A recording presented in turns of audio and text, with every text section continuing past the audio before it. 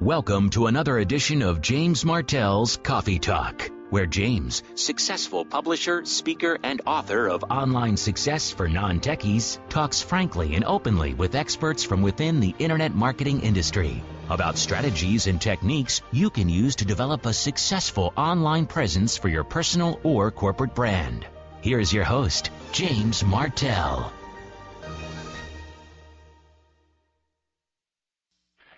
Hi, it's James Martell, and welcome to another edition of Coffee Talk. Today, my special guest is Ed Keay-Smith of AdWordsMarketing.com and OzDomainer.com. I met Ed a number of years ago down at Commission Junction University in Santa Barbara, and we've had a chance to stay in touch ever since. Coffee Talk listeners would know Ed from a recent session where we talked about Google AdWords, and he's an expert in that field and has specialized in that area for many years. Although that's not what we're going to be talking about tonight. What listeners probably are not aware of is that Ed is also an expert in domain names and the business of domaining. And that's what we're going to talk about in this session, the world of domain names. And if you're wondering how we can dedicate an entire coffee talk to this topic, put your seatbelts on, because you're in for a real surprise, I would think, at just how big this topic is. Ed lives in Perth, Australia, with his wife Lois and his daughter Sasha. And I had a chance to meet up again with Ed where we first started this conversation about domain names last year, right around this time, down at the System Seminar in Chicago, where we had a chance to take in the event and also do some sightseeing together with Ed and Phil and Cassandra, where we hopped on double-decker buses and toured the beach and actually took the elevators to the top of the Sears Tower in Chicago, where we were 1,350 feet on what they call the sky deck overlooking the city of Chicago, with a view of anywhere between 40 and 50 miles. Quite spectacular. Chicago is one of these great cities that I'd recommend anybody that gets the chance, definitely put it on your to-do list. Ed, thanks so much for joining me on the call. No worries. Thank you, James, and hello, everyone. You know, Ed, one of the things, I love about the Internet and the opportunities that can come from it in the way we can build businesses that are really not too heavy. And, a heavy business would be somebody with a lot of employees and overhead and leases and the likes that come with a traditional business. What I absolutely love about the Internet is the ability for us to work on the business from just about anywhere in the world, providing we got a computer with us, of course, and, an Internet connection. Last time you and I talked, you had mentioned that you were planning, and I think this is a great way to kick off the session because people dream of the lifestyle that you're currently living down in your neck of the woods, and that you're planning a very, very special vacation with your wife and daughter. So before we jump into this whole area of domain names, why don't you spend a few minutes, tell us who you are, of course we know where you live, and tell us a little bit about this vacation that you're planning and how you have the ability to do this because of the way you've organized your business. Okay, well, we like to call it a mini retirement. If anyone has read the book The 4-Hour Workweek by Tim Ferriss, you'll know what I'm talking about. And if you haven't, I suggest you go and read it. It's actually a trip we've been planning for a little while. We're going away for anywhere between 6 and 8 months. We're booking ourselves some round-the-world tickets. We're heading off, leaving from Perth and going over to the United Kingdom to Birmingham, first of all, where Sasha's her great-grandparents are. And then Lois and I are both born in Scotland, so we're spending a fair amount of time in Scotland hanging around there.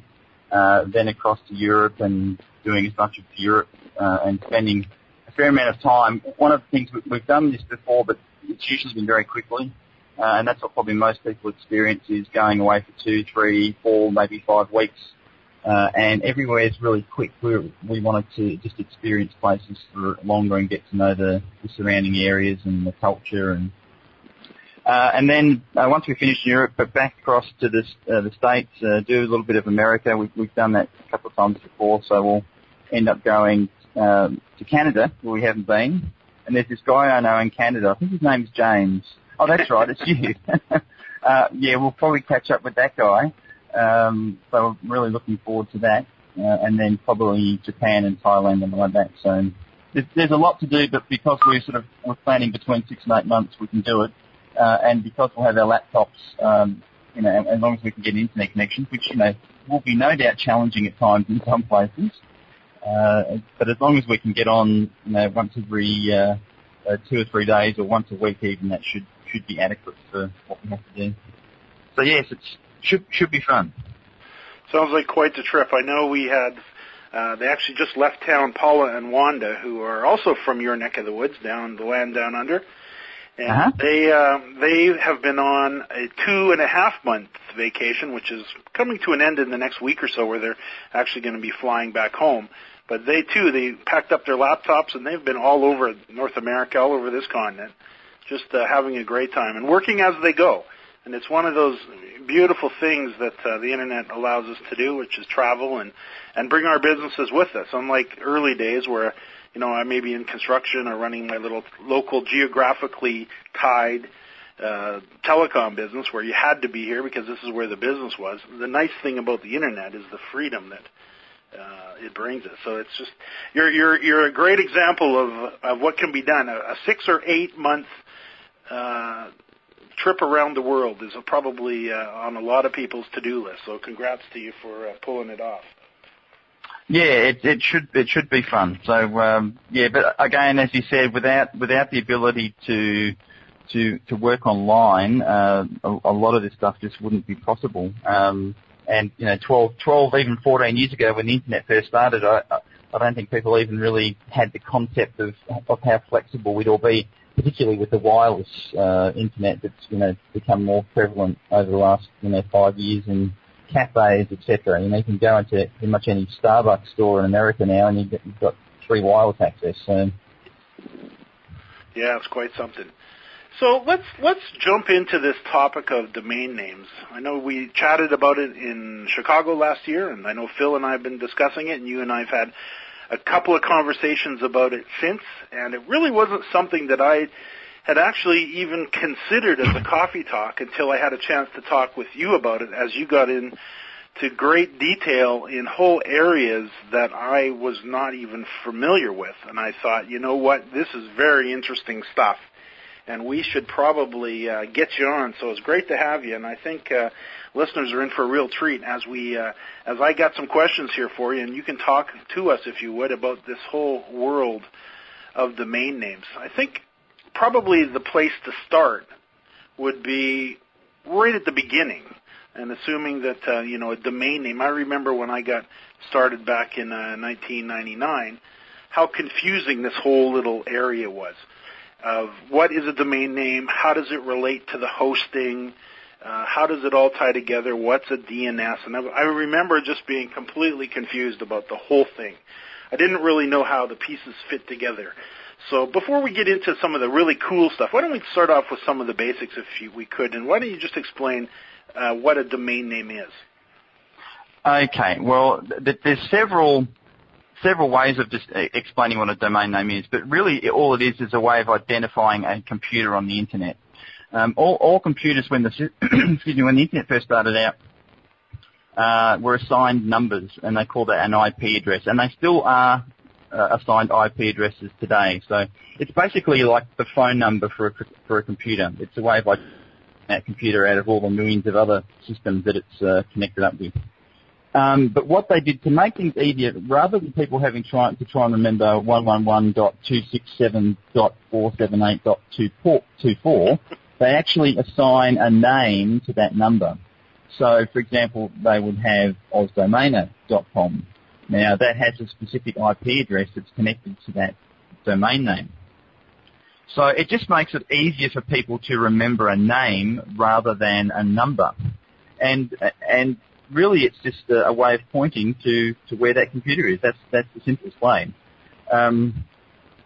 But but if you look at it in the sense of, like a physical piece of real estate, it's someone's address, as well. So, does that make sense? Yeah, that makes perfect sense. So when we use some of the terminology then, such as a DNS or domain name server, what you're saying is every computer has a number or has been assigned a number, and we use the domain name to simply, they're easier to remember. Obviously ozdomainer.com is much easier to remember than the long version of the numbers. And if you know the IP address and you type that in, you end up on the website as well, just as if. That's exactly right. Yeah. Yeah, and it humanizes the whole process. For example, if you were looking for pizzas online, you could type in pizza.com, and that is a subject we'll talk about later as well. But it's easier to remember pizza.com than the whole number. So, but yeah, that's just how it evolved, and the industry has really got to know that the .com is the main domain extension. You can all still hear me, I'm assuming? Yep, just fine. Sorry, I heard some funny noises, so I got cut off. So not a problem. We're literally talking clear across the planet here. So if there's a little latency, right. Not a problem.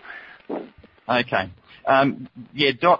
.com is the main what they call domain extension. And that's the one that everyone has known, and that's the one that all the marketing has been, up until what they call the .com crash, where there were lots of companies putting huge amounts of money behind that name. It was a case that everyone was exposed to the .com over years and years and years of marketing. So there's been billions of dollars spent getting people to have that sort of come automatically. They'll type into the address bar at the top of their browser. They'll type in pizza.com. That's usually the first extension that they think of. Yes. It's funny. As affiliates, we've been running around the business for almost coming up on 10 years myself. This whole area of domain names, it's one of those topics that if you only knew what you know now back then, what a difference it could have made. And I know early on when we were registering domain names, I wasn't really looking for the holy grail type of domain names, although I ended up with some half-decent ones just by accident, really. I wasn't thinking of the resale of domains and some of the areas that you're currently working on in the business in the area of domaining. And I know as affiliates, we're always looking at domain names, and one of the things that we talk about when we're trying to work with our sites is picking the right domain name based on the industry that we're working on, the target market that we're going after. And you do that as well, but you've also got a whole much broader picture of domain names for, I was quite surprised to learn that there's guys out there that have made a big business, out of just purchasing, buying, and selling domain names and various ways of bringing traffic into these domain names. So why don't we get into, why don't you kind of lay the groundwork here as far as, because I know we got some crossover here. We talked about this a couple of days ago when we chatted, where domain names are more valuable if they've got content on the site in many cases, and sometimes they don't. And in our case, lots of affiliates, I know myself, I've probably got, I'm guessing, 180, 200 different domain names. Most of them are, sitting out there on the web somewhere. A lot of them are parked and not doing anything with them. And I know there's lots of people in that boat who've been buying domain names and not really doing anything with them. So why don't you bring us up to date on this whole world of domain names? Okay. To think back in even earlier than 1994, but when the internet really got started, domain names were free to register. Network Solutions, the company that was the main provider of domain names back then, they were giving them away for free. If you had your head screwed on, you had a bit of vision back then, there was some exceptionally good profits to be made down the track. After a while, you still had to pay the registration fee. And this is what put a lot of people off in the early days. Unlike now, where you can register a domain name anywhere from sort of $6.50 up to $8 or $9, depending on where you go. It was between $70 and $100 on average to register a domain name. So it's 10 times as much. So it was a lot more expensive. So people who really understood what the future of the internet was, and they knew that the domain name was really the first of all, that nothing else happens without the domain name, they really sort of took advantage to it. And it was sort of, you had a gold rush mentality back then for the people who really grabbed onto it. And a lot of those people have thousands of domain names in their portfolio. And the rule is the more generic the domain name is, and here's one thing I'll say straight off the bat, do not under any circumstances register a domain name that has anything to do with a company name or trademark or anything like that. Do your due diligence. Check that there are no trademarks around a name that you think you're registering, because it could cause you a world of hurt. So in today's society of litigation, just check. You're safe if you stick with generic type domain names that do not have any attachment to trademarks. Just sort of get that out of the way. But people were registering words like, cars, telephone, pizza, hardware, or anything you can think of, any generic term that someone is searching for on the internet, people are registering these words. So the more generic it is and the shorter it is, the more value it has, and in particular if it has a commercial application associated with it. If you're just registering a domain that is a description of something, or it might be the word phrases or something like that. But if you're registering a domain name that has a commercial application like cars or photocopiers or anything like that, then obviously a lot of money can be made from that situation. Another sort of area that people were focusing on is what they call geo-domains, which is the geographic equivalent in a domain name. So it would be something like palmsprings.com. Now, I'm speaking with some gentlemen tomorrow. I'm interviewing them, and they're actually the owners, David and Michael Costello, and they have a whole host of generic geographic domain names. They own palmsprings.com, and that domain itself brings in just over $1 million a year in income from type-in traffic. Now, type-in traffic is one of the things that is appealing with generic, low, single-word or even two-word domain names, because people actually think, gee, I wouldn't mind getting a pizza tonight, or I wouldn't mind finding a new car, or I want to go and book an aircraft, a flight, or I want to go travelling. So they'll have a name in their head. Now, most people will go and do a search on Google, but there's somewhere between 25 and 35% population go directly to the browser bar and type in the domain name, having a guess. You think there's probably something at cars.com, or there's something at travel.com, or there's something at hotels.com, and they just type that into the browser bar. So that's called direct navigation or type-in traffic, and that is where those domains are worth a lot of money. So if there's anything else you wanted to ask me on that point, I'll keep going. Yeah, no, that's quite, and that was stunning for me to learn that. And I wasn't aware that so many people would just go, instead of going to Google, because we obviously live in the search engine world with paid or natural search, somebody would head over to their browser, open up Internet Explorer, and instead of visiting a search engine, they just type in. Do they actually type in www.palmsprings.com, or do they just type in Palm Springs? Yes, both. They'll do both. And what happens quite a lot nowadays is even if you just typed in Palm Springs, Google itself will often redirect traffic straight through to the page that they think is most qualified to dish out the information regarding that name. So you do some experimenting, you guys that are listening on the call, and just type in some names into the browser bar and see what happens. You'll be fascinated at where you end up getting taken. Quite often, if you don't put the .com or the www before, it might just take you to some Google results. Yeah. Particularly if you're using Firefox, I think Firefox is teamed with Google. I don't use Internet Explorer very often, and you get different results from different browsers. But regardless of the browser, whether it's Firefox or Safari or Internet Explorer, if you type in palmsprings.com, it'll take you to palmsprings.com. So, and that's the power of having a very strong generic name as a domain. Now, one thing I will clarify is pretty much all of those domains, unless you're really, really, really lucky, are gone.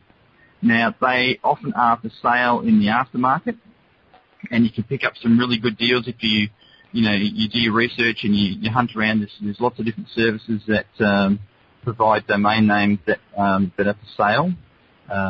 Sedo, SEDO.com is one of them. But you can buy these names, and you won't be getting them for $8. It could be hundreds of thousands, or even millions, as lots of the domain names are selling for recently. And the pizza.com is an example of that. That has been owned by one gentleman since 1994. He bought it for $20, and he's kept it, and he just sold it on auction on Sedo.com for $2.6 million. Now, that's not a bad return on his investment, I think. Yeah, no kidding. There's a retirement. And someone else who owned the pizza.net decided, well, it was a good opportunity. There was lots of talk about the domain name pizza.com. I'll now sell my pizza.net domain name. And last night, it was just over $1 million that it was on auction. And that's for a .net. Yes. So the .net is sort of like the poorer cousin of the .com. It was a very popular when the internet first got started. I mean, .com is really associated with commerce, and .net used to do with anything that was sort of network related or internet related. But that's really sort of gone by the way now, and it's not quite so tightly associated as it was back then with those sorts of that sort of information. But it's still a very, very strong extension of .net. It's fascinating to learn that. I didn't know that early on that they were giving away domain names early on. So those, of us that were around, not really paying attention to the domain name world, is quite something. I know when I first started purchasing domain names, I think the cost was, for every domain name, was $35 US, and you had to pay for 2 months minimum. So it was a little cost prohibitive. You didn't just go out and start buying up domain names just for the heck of it.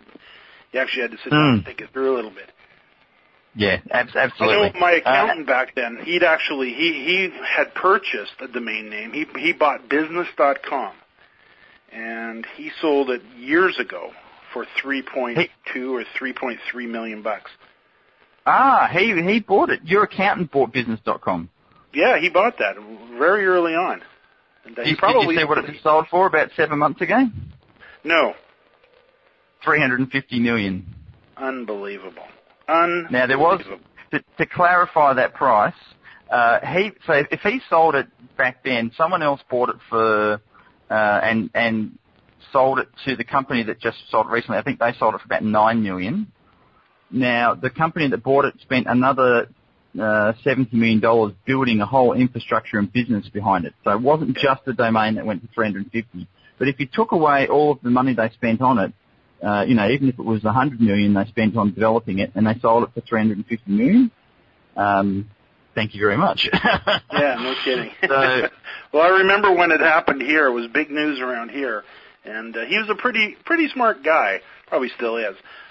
He used to sell a service in the local newspapers where he would incorporate your company for $99 plus the fees he had to pay to the government. And that's the way he built up his accounting practice, because, of course, somebody starting a new business needed an accountant. So he had a thriving accounting business, and that's how I got to know him. And then he went and purchased the domain name, and I didn't even know he'd owned it until I seen it in the newspaper that he had just sold it. So I would imagine there you go. His retirement. Now, probably for most people, James, that's all very great that we're talking about these domain names that are selling for millions of dollars, but it's probably not going to help the listeners very, very much that are on this call, because unless some of them have $350 million in their back pocket, then probably they're not going to go and buy business.com. So I suppose it's a matter of giving them some information on what they can do to help them with the purchase of a domain name if they're choosing to go and get one, and how they can apply it to their business. Yes. Now, on that exact topic, in the area, of course, of affiliate marketing and internet marketing, and those of us who have businesses that are buying up domain names, what exactly should they be looking at in that area? As far as, first off, before we get into that, you're talking about the big prices. How do they actually value these domain names? Is there a formula that they use, or how would somebody know? How would they know if they're sitting on a domain name that's actually worth some money? That is an exceptionally good question without an exceptionally good answer because sometimes I sell domain names that I don't think are necessarily worth a lot of money. The auction process, someone else wants it. So a domain name is only worth as much as someone is prepared to pay for it ultimately, like anything that's sold in the auction world. And sometimes people who have their domain names who are selling them don't realise that they are worth more than they think it is, and they end up giving it away for a lower price. And it really is hard to put an exact figure. There's no scientific calculation for working out what a domain name is worth. Well, what are some of the things, though, some of the factors that would play into it? Of course, you mentioned the shorter the domain name, the better. .com is better than .net, .org, that type of thing. Anything else in that area? Yes, it's a case of the shorter the better, the more generic the better, and potentially the more commercial potential the better. So, like, for example, the company that bought pizza.com, I'm not quite sure who that is yet. I haven't heard from my information. It was one of the big three pizza companies, Pizza Hut or Domino's or someone else. Now they would just be using that domain as bringing type-in traffic through to their main business. Yes. Or maybe routing it through somewhere else. I don't know. We'll find out in the future what happens there. But really, if you look at a domain name, and one of the ways to go and see how popular it is if you go to the Google search page, or if you use the Google toolbar on your browser, just type in a domain name and make sure you use the quotation marks around the name, or it can be a one word keyword, or it can be two or three words with the spaces, just as you would normally type it at the search. Okay. And put the quotation marks, because that will only display that exact combination of keywords. So, say for example, we were looking up domain names, just that word itself. Okay. What that will then do is display how many websites on the internet actually show that combination of keywords on their page, and it will say, look, there's 15,000. 100,000, 2 million. So really, the more sites that have your keyword or phrase showing up on their site, then you've got a better chance of it being of higher value, because it's commonly used by people. Now, that's just one little way just to get an idea on how popular a keyword is. Another way is to use the free tools like Keyword Discovery or Word Tracker. Yes. We can get the links for people for that, so I don't have them in front of me at the moment. But even if you just went to wordtracker.com, they've got the link on there, I think, for the free service, and that'll give you an idea on a monthly basis how many people, if you type that phrase into Word Tracker, how many people are searching for it on a monthly basis. On a daily basis for Word Tracker, and Keyword Discovery shows it on a monthly basis. Now, if I generally tend to work on with Keyword Discovery, if there's more than 1,000 people a month searching for a keyword or phrase, then it has potential. Again, it comes down to, if you're looking at registering a domain name purely trying to get people using it for type-in traffic, that's going to be a lot harder, because they're fewer, as I said before. But if you get a good quality domain name, and it may be what we call a longer tail domain name, so it's going to have 2 or 3, I would probably, I would try and keep the amount of letters in the domain name under 20.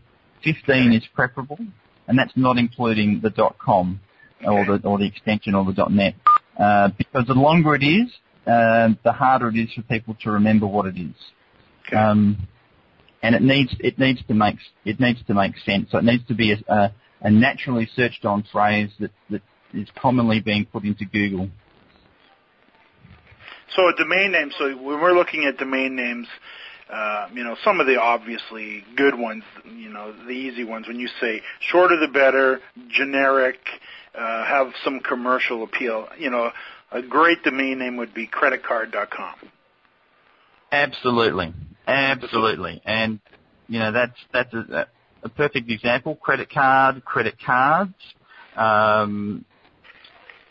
anything of that sort of ilk is valuable.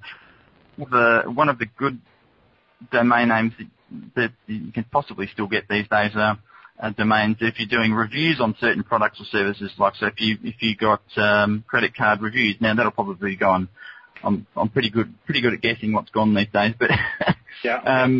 But that's an example, or it could be something in your niche subject area with the word review or reviews on the end, if that's what you're planning to do.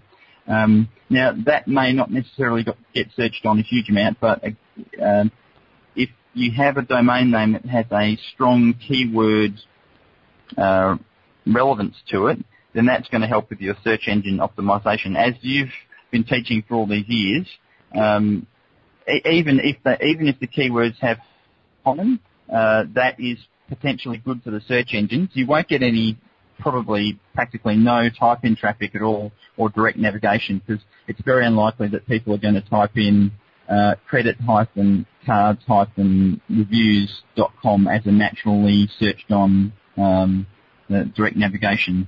So, you probably want to not register domains with hyphens if you can avoid it. But if it's only for the purposes of search engine optimization, it's still completely and utterly fine. One of the things that we've been doing over the last, I would say, probably 18 months, and it was actually Phil Watkins' idea. It was kind of approached me with, and I thought it was a brilliant idea. And that is to what he called box in your domain names. And this really applies to us as affiliates and to, I guess, any business owner who is wanting to protect themselves from their competitors. And I've had this happen over the years where I would register a domain name, and then all of a sudden my competition would register half a dozen domain names that are very similar to my own domain name. So what we've been doing for quite some time, Arlene just did it with her site. She just built a website called epilepsymoms.com. And the first thing we did was register the .com, the .net, the .org, and epilepsy-moms.com. Just to kind of box in the domain names around it, so the next person coming down the pipe that wants to compete with her, they can, but they're not going to be able to use a similar domain name. Yes, excellent idea. And look, it's a very, very viable thing to do. If you're only focusing on a couple of projects and a couple of domain names, then that is definitely the thing to do, and that's a wise move. Just removes that chance. One thing I will say to people is if you're going to be spending a lot of time and a lot of money developing a website, and what I'll go through in just a sec is just a few variations of what domainers are and what they do, because there's different levels of domainers in the industry.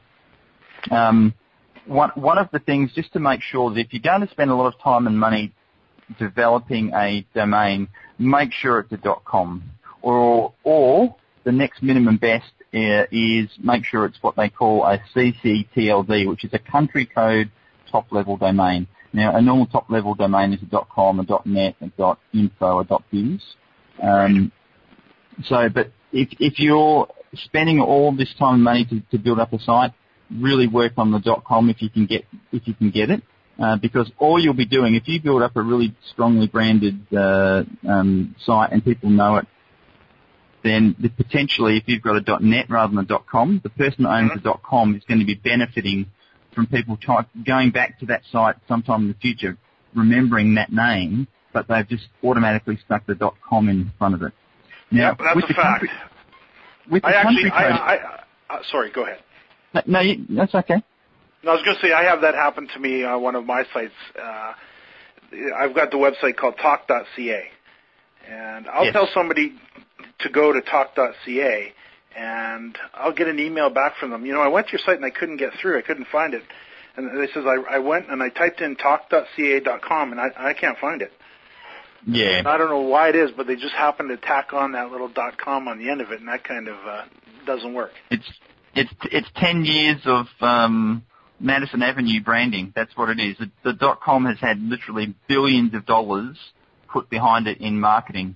So the .com is really, for most people, particularly Americans and probably Canadians as well, any North Americans would think of the .com as their extension, even though there's .us these days, which hasn't really taken off, but the .com is the one, it's the king of the domain names. But in what I was saying before with the country extensions, like for example, I'm in Australia, so our main domain extension is .com.au. Now, most people in Australia, if they were typing in a domain name, probably a very high percentage, would type in .com.au rather than .com. Not always the case, but it's related to for our country. And I own a lot of .co.uk domain names. The same reason. They tend to think that because it's their country code extension, that it would be more relevant to what they're looking for rather than typing .com. So, there's always the king, and .com is the king, but there's also the queens and the what's the other one in hardback? I've forgotten. I don't play paper, obviously. What's the next one there? I've forgotten. Yeah. When somebody's looking, to pick a domain name, one of the things I like to do, I'm a fan of getting the keyword in there for some of the search engine benefits that you can get. I don't necessarily so much go with the dashes anymore, although I do like to get the dash version so I have it, and that if I want to publish it, sometimes I've got it so nobody else can get it. Yes. I also find that, it's amazing how many times I want to go register a domain name, and you realize that, I assumed that it wouldn't be there. We're sitting there talking with Charles Johnson, host of the Affiliate Buzz, and we're looking to come up with a domain name for a site that we were working on for the boot camp. And he says, well, why don't you register freevideolesson.com? And I'm thinking, there's no way freevideolesson.com is going to be available. So I went and did a search. Sure enough, it's available. I registered the .com, the .net, the .org, and the dash version of it as well. So it was a good lesson to me that I had a tendency to think, all of the great domain names are gone. And that's not, for what we were wanting to use it for, it was the perfect name. Yes, yeah, and that is the thing to remember. Just because a lot of the premium single word or two-word domain names have already been snatched up, it doesn't mean that you still cannot register and when I call a new registration, something that hasn't been registered before, or maybe the domain that has been registered and has been dropped, which is something, and I've picked up a lot of those. There's a company or a website called dropnames.com. What was it called?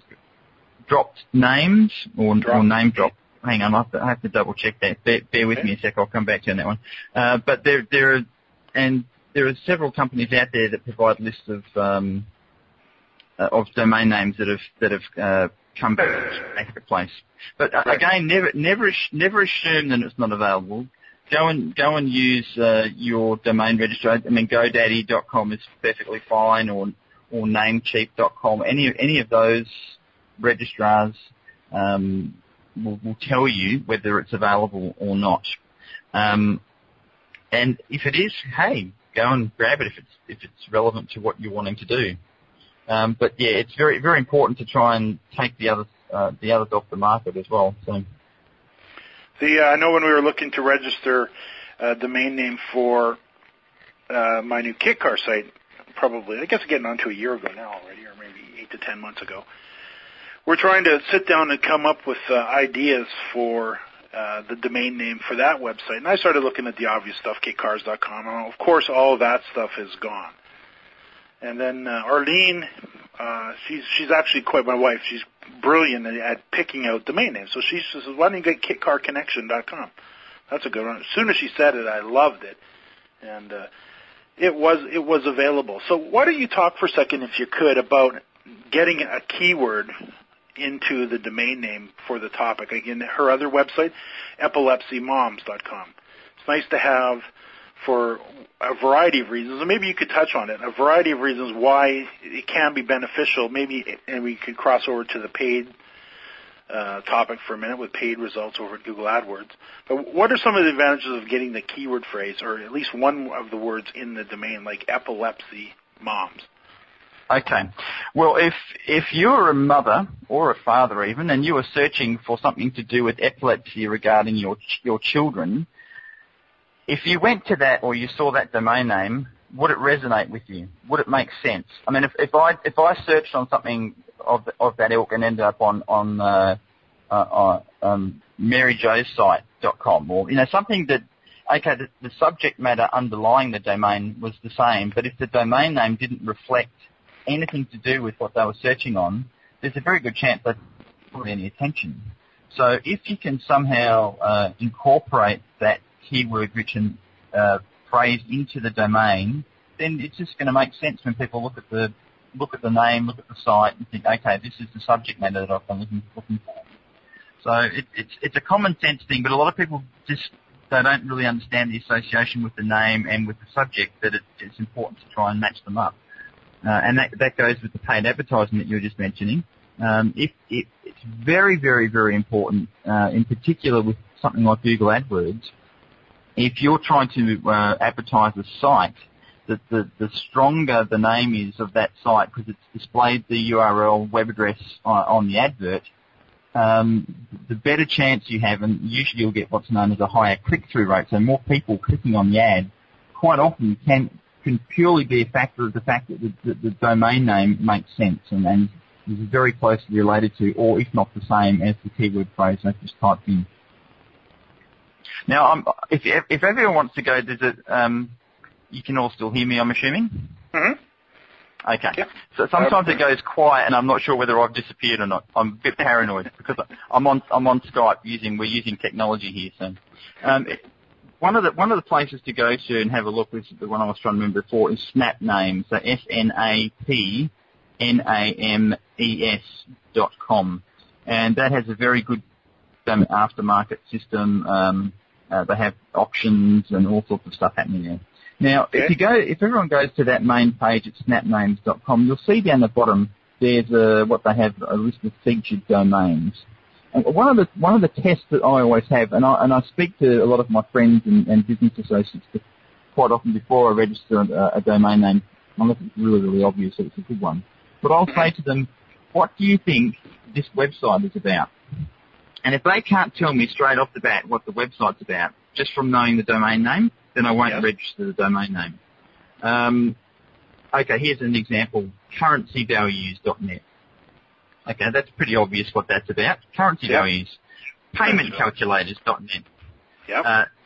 Discount NY Hotel. Free Medicare cards. Free Medicare cards, So, I mean, you can see what I'm saying now by the fact that the domain name makes sense. And you can look at it and pretty much know what it is. Healthpractitioners.org, et cetera, et cetera. Now, one of the things to keep in mind, because a lot of people may be used to looking and using the Overture keyword suggestion tool, or using goodkeywords.com, the software you can download that extracts that information from Overture. Quite often, the keyword phrases, if you'll no doubt notice, James, they get mixed up in Overture. They back to front, or the word that should be at the front is in the middle. Have you noticed that? Yep, all the time. Now, that is a trap that people that don't understand that. If you're reading that phrase and it doesn't make sense in Overture, just be careful and double check that is the correct layout of that phrase, because a lot of people go and register that thinking that is the phrase, and they've got a domain name with 2 or 3 words in it that doesn't really make sense. So just a little tip there to be careful. So you would recommend staying away from those? Yeah, or just at least double checking them. If you've got the list and the or here's one off this list that we could say. Okay, debt collection lawyer. for example, that might be debt lawyer collection. That's right. how it might read on Overture. So you think debt lawyer collection, that doesn't quite, it's probably debt collection lawyer. You know what I'm saying? So there's a little bit of common sense required, and then just think, okay, I'll just double check that phrase in something like the free word tracker tool or good keywords tool to make sure that the phrase is correct, and put it into the Google search bar as well. So I notice, when we're out there looking for domain names, I personally always go over to Domain Maniac or oneandone.com and start typing in potential domain names for the topic that I'm looking at. I really never considered heading over to a company like snapnames.com to find domain names that are for sale. So this is something, that's just not, that I haven't done, typically because I'm a little cheap. But I'm quite surprised. These prices for some of these domain names, they're, for somebody that's just getting started that may not have a little bit of a budget, there might be a little bit, but there's some pretty good domain names here that aren't that much money, like companyfundraiser.com. That's a pretty nice little domain name that's for sale. Absolutely. A fantastic website could be built. And that is one of, there's heaps of companies like this with snap names. They're not the only one. There's a whole host of them out there. But this is so if you did a Google search for domain names for sale, or what would the keyword phrase be where we would find this type of site? You could search probably dropped names or keyword or domain name options. Expired domain names. Expired domain names, yep. Any of those, and these would be good domain names for sites that probably already exist. So it's a good example. So any of those. Now, one of the main companies that will probably the biggest that has an aftermarket is Sedo. So SEDO.com. So SEDO.com. They are. Now we haven't even touched on this, but we'll go there in a sec. They also what is called a parking company. Now you can put your name on there for sale. You can buy names from them, or you can park your domain name. Now, parking a domain name is a way of monetizing a domain name. In particular, it is effective and probably really only effective for domains that have direct navigation or type-in traffic. So if you're someone that has dozens of domain names that you own, you obviously can't develop them all and build a website around them per se straight away. It takes time and effort to do that. So if you have lots of domain names that have potential, and some people listening to this may have had domain names they've registered for years that they've done nothing with, they may be able to get some revenue from it by simply choosing a parking company, which is like Sedo.com or Parked.com, Parked.com. NameDrive.com is another one. They're some of the ones that I use. And all you have to do is point your domain name or the domain name setting or domain name system to this particular parking company. And what happens is any direct navigation traffic that comes through from people typing it into the browser bar and going to that page, they have ads displayed similar to Google, AdSense ads or Yahoo ads. And what they do is display those ads for you, and usually you can control some of the background information on the page, like keywords and the meta tags and pictures and stuff like that. So someone will go to that page, they'll click on an ad, and you will get it from those clicks. The parking company keeps on average between 25 to 40%, depending on who you're using, and you get the rest. Now, that's a simple way. If you've got a good domain name that gets a lot of traffic that you don't have time to do anything with, rather than just leaving it parked at your domain registrar and not making yourself any money, probably only benefiting the registrar company, you can actually point it to these parking companies. Money potentially will come into you from the advertising, and at least hopefully it's washing its face for its registration every year of $6 or $8 or $10, however much you're paying.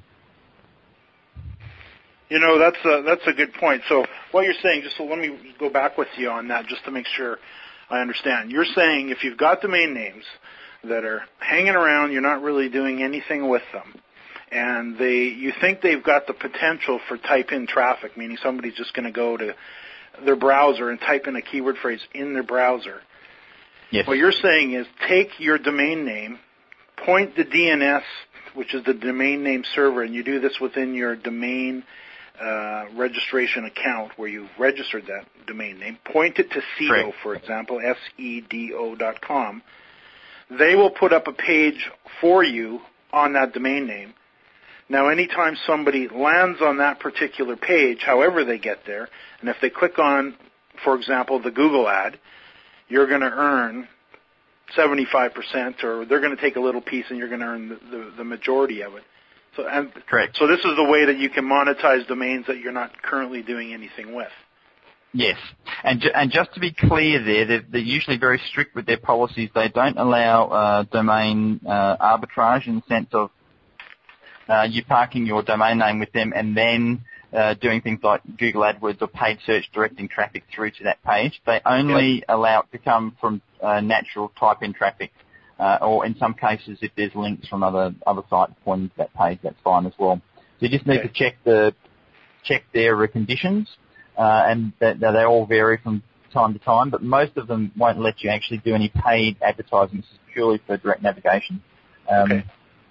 But look, it's an excellent way of taking advantage of your name rather than sitting there doing nothing. Yeah. You know, another interesting thing on the topic of domain names that, you know, I did early on, and there's probably a good recommendation too, and maybe you've done it as well, but I went and registered when they were still available, I don't know, 5 or 6, 7, 8 years ago, all of the names of my kids, our kids. Shelby Martell, Adam Martell, Justin Martell, Victoria Martell, all the .coms. I didn't do the .nets and all those because I figured there is only one AdamMartell.com. There is only one JustinMartell.com. Yes. Although we haven't done anything with them, I renew them every year because eventually they're going to want their own names. And they're, you know, if they're not available, they'll probably never get them. What a great dad you are. Well, they may have to buy them off me. I didn't say I was going to give them to them for free. that is a really, really good thing to do. And if you haven't already done it, if your name is not a common name, then you've got a good chance of still getting it. Go and register your own name because it's you. Own yourself. Absolutely. One of the things, you know, I'm curious. I've got a domain name that I registered quite a number of years ago, and I'm wondering if it would actually be worth anything. It's a 4-letter .com, but it doesn't really say anything. It's NSLD. What about a domain name like that? Okay. Quite regularly, there's been a huge play on just mixed letter domain names. They call them LLL. Or LLLL if you've got 4. Now, quite regularly, the 3-letter ones, because they're all gone, you can't get them. There's obviously none left. They've been selling for between $30,000 and $40,000. Now, the 4-letter domain names, regardless of whether it makes sense or not, because it could be a company initial. I mean, you've got a more chance of a 3-letter domain name being a company initial. Give me an example. I can give you lots of Australian ones, like NAB, for example, is National Australia Bank. Okay. So you can think of like IBM. IBM, IBM Classic. Okay. Now that could be a case with you, James. I mean, that domain name, I would say, would probably worth thousands of dollars. I mean, I'm not going to speculate on it. The only way you're going to know is to put it in an auction system and find out.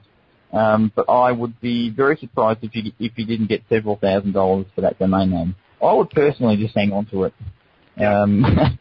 unless you're really desperate for the money. No. Over time it'll just become more and more. So good job. There you go. Neat. Cool. I'm just curious. I'm wondering how many people that are listening live to us tonight or as a recording have domain names that they're, that may be worth a few grand or more. Absolutely. Well, the gentleman that just sold pizza.com, I mean, I think from memory, don't quote me on this, but from my understanding, that was the only domain name that he really had. And he just kept renewing it, and he ended up building a site around it as time went on, a sort of an information site on pizzas, and it had links to different pizza companies and services, etc. So he was, he had monetized it in that sense. But a lot of people have domain names that they really don't understand the value of, and this is what a lot of domainers like myself do, is if they're looking for a particular domain name, you can look up on the Whois, and the Whois service basically just provides the information on who registered that domain name and when it was registered. Quite often that information is blocked. You can pay to have so that people can't find out who you are and where you are and what your phone number is. But more often than not, people not in the know will register the domain name, keep paying for the registration renewal every year, and they don't necessarily understand that they've got a domain name that could be worth, X thousands or hundreds of thousands of dollars. And quite often they'll get phone calls from people who do know and have offers put to them. And if someone phoned you up and you had a domain name that you'd been paying $10 a year for years, and you really didn't want to do anything with it, and you didn't understand domains, and someone offered you $50,000 for it, a lot of people go, "Hey, cool." Yeah, but that domain name, might be worth hundreds of thousands on the open market if it's marketed correctly and put into the proper system and exposed to the right people. Some people might say that's a dishonest thing to do, but I suppose it's business, and if one person's happy and to sell the domain and that's what they're prepared to pay for it, then hey, great. Absolutely. So look, it's a case of there's another really good domain aftermarket service that GoDaddy has. And so if you go to GoDaddy, it should be on there. I think they call it the let me just look that one up. I think it's called the Domain Name Aftermarket. Domain here. It's funny. I'm looking through my domain names, and I probably have more than 200 for sure. I got some pretty cool ones in there. I got to say, moviehotlines.com. I've owned that for, it's not creditcards.com, but that's a fun little name. Yeah. Absolutely. That's a good name. The domain name aftermarket is what it's called. And if you just go into the GoDaddy website, or you can go to tdnam.com, so that's T for Tom, D for Donald, N for Nelly, A for Apple, M for Mary.com, tdnam.com, and that will take you to GoDaddy's domain name aftermarket system. And they have a whole stack of keywords, domain names that are up for sale. And, have the live running auction. It's very similar to eBay type setup, and they've got how many hours or days are left on the auction, how many bids have been put on there, the current price. So, that's a very popular domain aftermarket. So if somebody's sitting on a domain name and they're curious and wondering what it's worth, they could go to, let me just get that again, tdnam.com. .com, correct. And what do they do when they get there? Do they set up an account? You open an account. Most of the companies, I set mine up ages ago. I can't actually remember whether it cost anything. They're either free to set up or minimum, might be a token $5 or $10 to set up an account with them. And then it's just a case of listing the domain name. They'll probably ask you to put in some information about what the domain potential is or what it's related to. And they'll ask for a price that you want to sell it for, and you can also put in a reserve price like any other sort of auction system. So at least if it doesn't get to your price point, and then you've lost nothing in it, and you can reassess it down the track and put it back up for auction again. And I'm looking at one now, toybuilders.com. That's up for sale for $50,000. Now, when you really consider it, and again, it comes back to the thing that you were talking about before with your kids' names, there is only one jamesmartell.com available, okay? There is only one toybuilders.com available. So it's one of those things, people will go and spend, $100,000, $200,000, $1 million on a piece of real estate, but right next to that piece of real estate, quite often there's something that's almost identical. Ultimately, when you look at domain names, and the domains are commonly referred to as virtual real estate or cyber real estate. It's a one-off piece of property. No one else can own that domain name. They can have something similar. They can have the .net or the .org, but they will never have the .com as long as you keep paying your registration fee. And it's prime real estate. Prime real estate. What's the difference in price typically between, a .com and a .net? I have another domain name called howitworks.net. What would, and you're probably going to have to completely guess, what would the difference between a howitworks.com and a howitworks.net, what would the difference be? Is it half as valuable or a quarter? Well, that is a really hard question, and at the moment there's something that's completely sort of blowing any of the normal way of thinking out the door, and that's the pizza doppel. I would never have thought that pizza.net would be selling for over $1 million. I'm not quite sure what the current price is at the moment. I haven't checked it since sort of 24 hours ago. .com sold for 2.6, and .net is at over 1 million. So it's more than 1/3 the price of the .com. Now, quite often numbers are bandied around for a .net being sort of 1/6 the value, or 1/5 the value of a .com, but it's really open to speculation. And some people are really quite happy to get the .net and develop a .net if the keywords in that domain are exactly what they want. So I own quite a lot of .nets, like I own travelbytrain.net, which is one that I'm developing now. That's a nice one. Yeah, and that was one that was had been registered and had dropped, and I picked that one up, and that's something we'll be doing a lot of train travelling while we're away, and that's the side I'm going to dedicate to travelling by train around Europe and UK and America or Canada. So I don't mind the fact that I know that .com's already gone, because I'll be using my sort of search engine expertise and my paid advertising stuff, and I'll be bringing the traffic into it in many ways. So I'm not really concerned that the .com has been taken. But a large company, I would probably reassess just buying the .net as opposed to the .com. So I don't know whether I answered that question. Maybe I did a politician job and sort of skirted around it and didn't answer it at all. No, I think you did. We had a conversation when we talked a few days ago. You'd mentioned that there's some overlap here between what we do in the affiliate marketing world and the publishing of websites and the domainers who are sitting on domain names. And sometimes it's worthwhile, taking that domain name and, of course, building a website with it. Yeah, and look, that's a very good segue into what I was going to talk about in regards to the type of domainers there are. And I'll just very quickly touch on the different types of domainers and what they do. First of all, you've got the investor, and the investor is someone who will buy a domain name and hold that for the long term. Very rarely will they sell it, but usually they're buying that domain name to keep for 5 or 10 years and sort of profit from it in the long run. Then you've got someone that is, these aren't industry names, by the way. It's terms we use in the domain name industry fairly regularly. But then you've got someone that they call a flipper.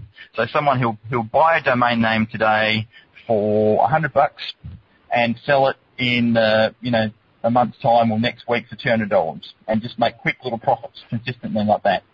Then you've got someone who's a developer who will buy a domain name and they'll buy unregistered domain names and build, properties on there. They might take a domain name that had no really huge value. It might have, be worth $10 or $15 or $20. They'll put some content on that site, develop it, have some Google AdSense and some advertising, and that particular site they may sell 4 or 5 months down the track for $5,000, $10,000.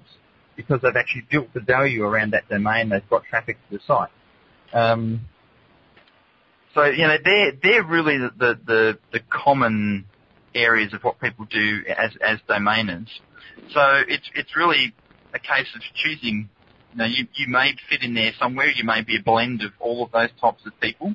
I mean, obviously with the things that you've been teaching, James, over the years, they would probably be into more of the development stage or the development category, where they're buying a domain name, getting traffic to it, putting affiliate links on, Google AdSense, etc. Yes.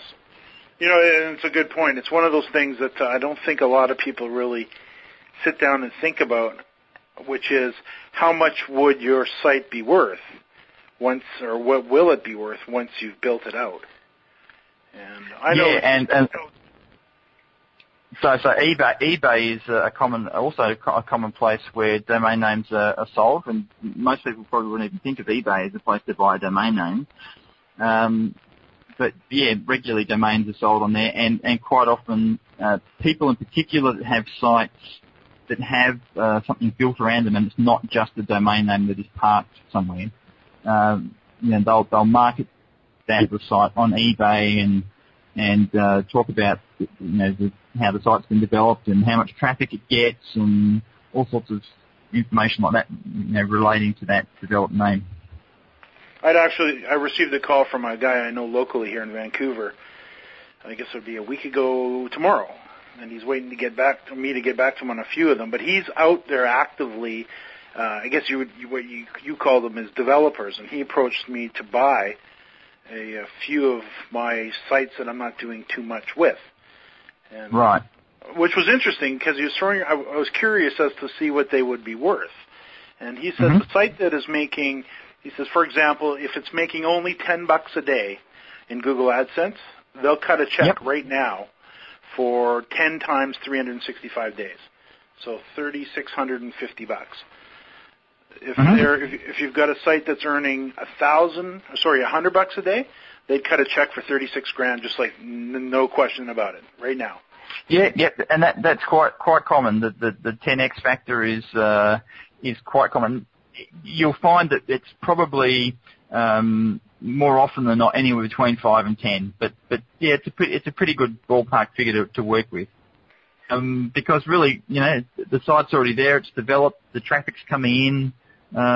It's income that they're going to be making potentially for many years to come, as long as they obviously keep the site up and keep the content up. You bet.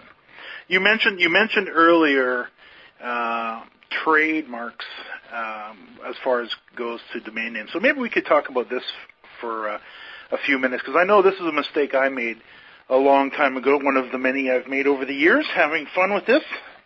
But it was kind of a cool mistake, and it was an interesting exercise. And I'd registered back then. I registered a domain name, completely innocently. Here I am, an affiliate. I'm representing Capital One Visa, and I'm marketing cars. I got great search results, and I registered the domain name CapitalOneVisa.net, because obviously they had the .com.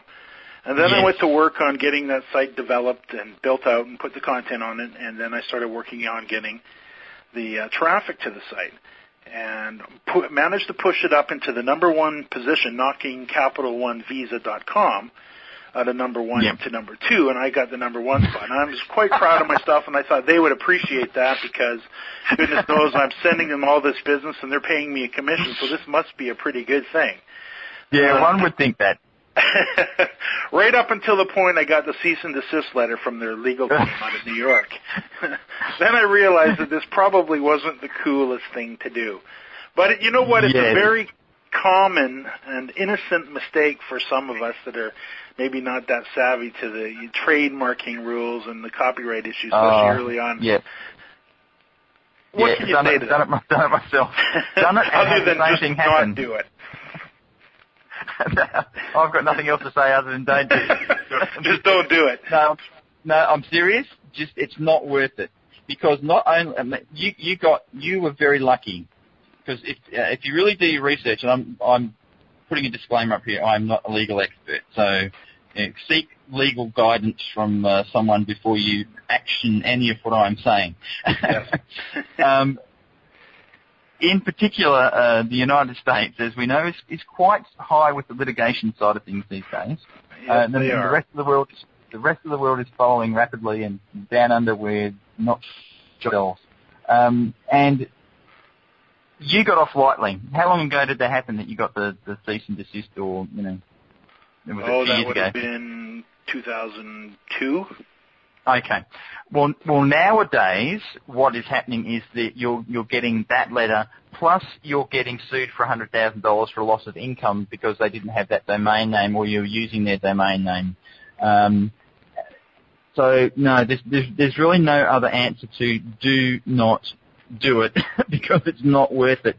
Do your due diligence, because sometimes if you think you're registering a phrase that, oh yeah, that's generic, or no one has that, go to the trademark research places. I don't know the domains, and I don't have them at my fingertips, sorry, but if you do a search on just like trademark search, or go to the USA.gov site, they've probably got a link on there for trademark. Okay. But make sure, however you find out, make sure that that particular phrase or word or whatever it is not trademarked or trademark pending or whatever it is. Because it isn't worth it. It is not worth going down the process of even coming close to upsetting a company that has a trademark.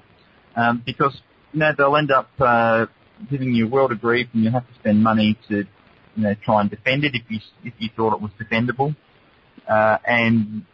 Here ended good advice. Here ended the lesson. Yeah.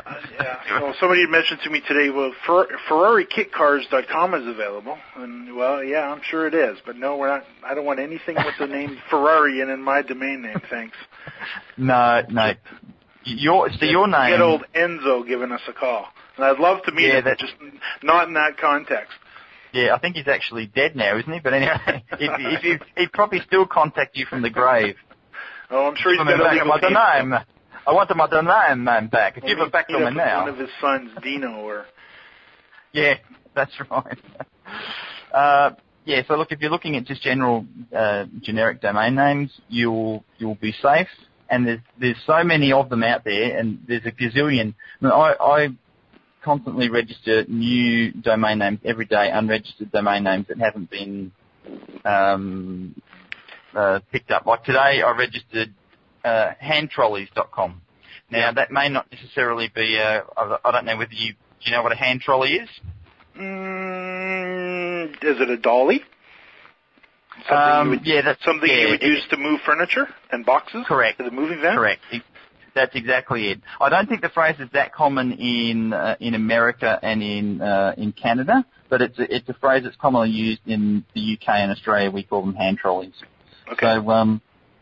So it was a domain that was unregistered that has great potential for a site on hand trolleys and affiliate-related products, and hey, I couldn't resist.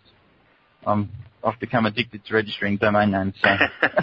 Sounds like a pretty fun business. I mean, I'm looking through that tdnam.com site, and I'm seeing problems here with, that people could potentially run into just on this topic of trademarks. TravelDisney.net. I'd avoid that like the plague. Yep, absolutely. You don't want Mickey Mouse calling you, and he will. I personally think a lot of the parking companies and a lot of the aftermarket domain name companies have a lot to answer for. I think that they should not even let domain names like that, if they're potential trademark infringements, be sold, because some poor person's going to come along unknowingly or unwittingly buy that domain name, and they're the ones that are stuck with the lawsuit. So that's just my personal opinion there, but that's a classic example of one I wouldn't touch with a barge pole. So here's another one: New York Giants Super Bowl champs. I'd stay away from that. New York Giants. Yeah, it's all Now here's a funny story. Here's a funny story for you. About 4 months ago, at one of the big domain name auctions run by Moniker.com, it's MONIKER.com, Moniker. Okay.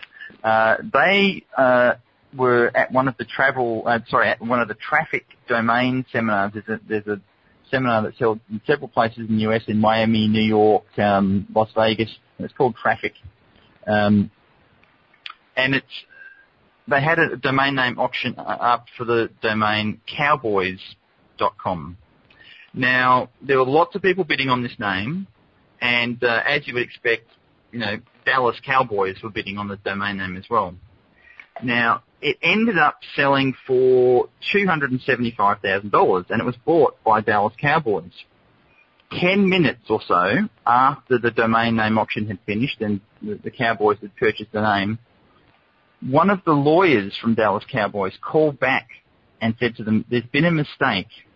We didn't realize that we were paying that price for the domain name. We thought we were paying $275 for the domain name." And everyone was going, "Oh, you've got to be kidding me." I mean, it cost $300 to participate in the auction. So, I mean, a so you think legitimately they just didn't understand what it was worth? They didn't understand, and they didn't want to buy it. Fools that they were, in my opinion. So it went back on the auction the next day and ended up selling for $375,000. And it was bought by a syndicate of several domainers. Now, that's a classic example of a company not understanding the power of having a generic domain name. Necessary. Don't misquote me here in this regard, or misunderstand me, I should say. It is not necessary to have a good domain name to have a good website. Look at companies like YouTube, or and look how massive those companies are that are all bought by Google now. Google, I mean, it's not a generic phrase. They've built up branding and they've built a business based on just the popularity of their product and service. So the domain name is not the critical factor in having a successful web business. Just wanted to make that clear. But it is very, very, very powerful and very, very helpful if you do have a good domain name. It just gives you that extra credibility. But, for example, a company that really understands the power of a domain name will go and register the generic equivalents. Like if you typed in, it's either baby or babies, I think it's baby.com, that should take you to Johnson & Johnson. If you type in loans.com, that will take you to Bank of America. So companies that really understand the power of a direct type-in generic domain name will register it. And they'll often register hundreds, if not thousands, of these domains and all point them back to their main business website. Because that way they're getting free traffic forever and a day. I mean, if any of the big hotel chains had really had their heads switched on, they would have, like the Hiltons and the Hyatt and all that, they would have gone and registered hotel on hotels.com, but they didn't. That's owned by, private group. But you would have owned that segment forever and a day. But they didn't do it, so someone else is reaping the rewards. Yeah, good old hindsight is 20/20, isn't it? It is.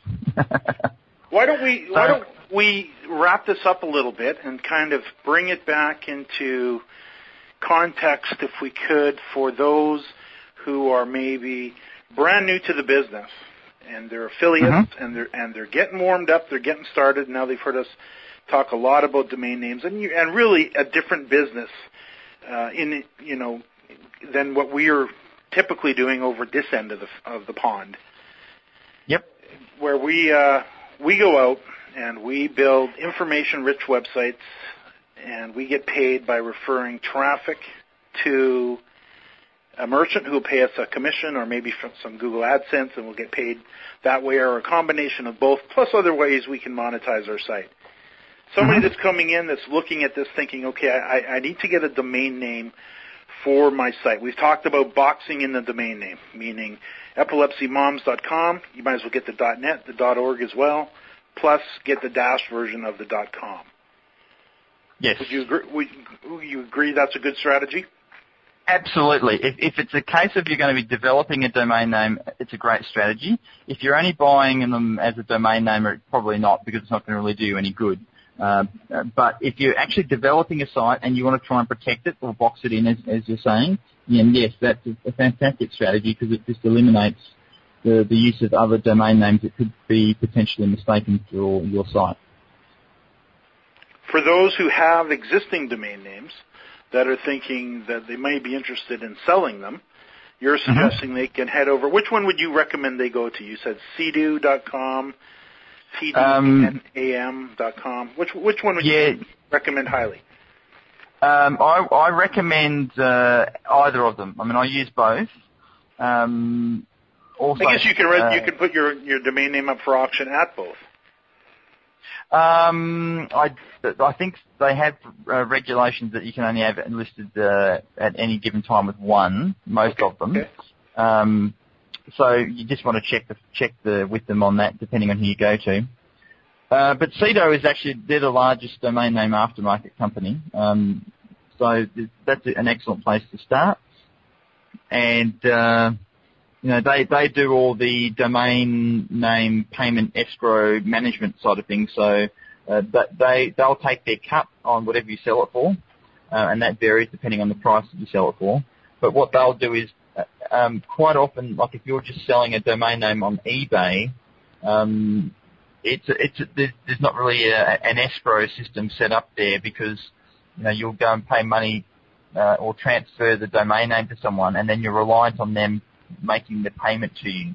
Whereas with systems like Cedo and Domain Name Aftermarket, they'll actually make sure all of that goes smoothly and not hand over the ownership to either party until it's all done properly. So you sort of protect yourself there. So either one of those is a great place to start. There's lots of good information on those sites, but I would probably start with Cedo as a good place to go. So before we wrap it up, and I'd like to get your contact information for everybody because I know you do some great podcasts on this exact topic for those that may want to dig in a little bit more. Anything else you want to share before we call it a call? Oh, look, I think it's just use your common sense and don't go mad. Look, if you're getting into domaining as a business, it's fairly involved. There's a lot of work, a lot of study. I mean, I spend hours and hours and hours and hours a day researching, reading, and all that sort of stuff. And it's something that I really enjoy. But if you're really just trying to find a good domain or a few domain names to work on and develop, just take your time and before you jump in, make sure that everything lines up and makes sense before you go and spend your money. I mean, if you can get a domain name that's unregistered off the cuff, then fantastic. Otherwise, if you're going to be paying hundreds of dollars, just do your due diligence, make sure there's no trademarks, anything that could possibly come down to bite you in the backside later on. Yes.